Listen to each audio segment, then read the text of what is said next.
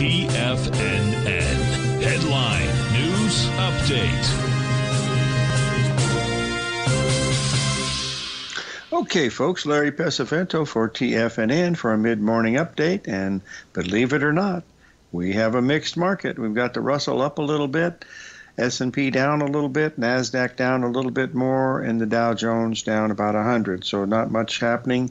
Been pretty big swings overnight, which we'll discuss later on. But the crude oil has had a little bit of a correction as we were anticipating, and the gold continues to work lower, much as we thought was going to happen. I think we're going to have some support in the gold within about $30 or $40 from where we are right now, just under 1,600. But that's my opinion, and opinions are like armpits. Everybody has one, and it usually smells. The ones you got to pay attention to this week, folks, are the Treasury bond market, the Treasury note market, and the U.S. dollar.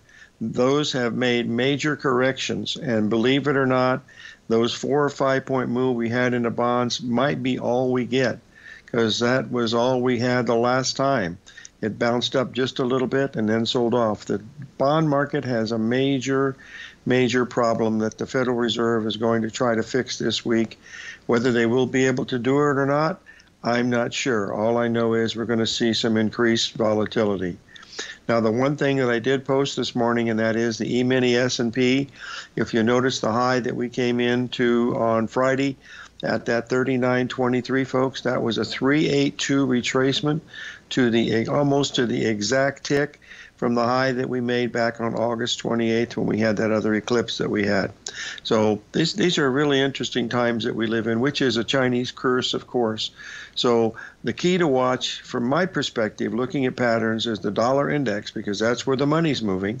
And we're seeing move downs in both the pound and the euro, much as expected off of those ABCD swings that we had last week. So keep a close eye on that, and then watch the bonds and the notes, because they have a potential for a huge rally, and they also have the potential for more of a collapse. And that's what you really have to pay attention to. The Fed is between a rock and the proverbial hard place, and the rock happens to be a giant boulder. So stay tuned, folks. More to follow this week for sure, with the Fed coming in on Wednesday. So we'll be right back with my show, Trade What You See. Billy Ray Valentine, Capricorn, here at the offices of Duke & Duke, 100 South Broadway, Philadelphia, Pennsylvania, the home of the 6-0 Philadelphia Eagles and the 1-1 Philadelphia, 2-1 Philadelphia, 1-2 Philadelphia Phillies against Houston. We'll be right back.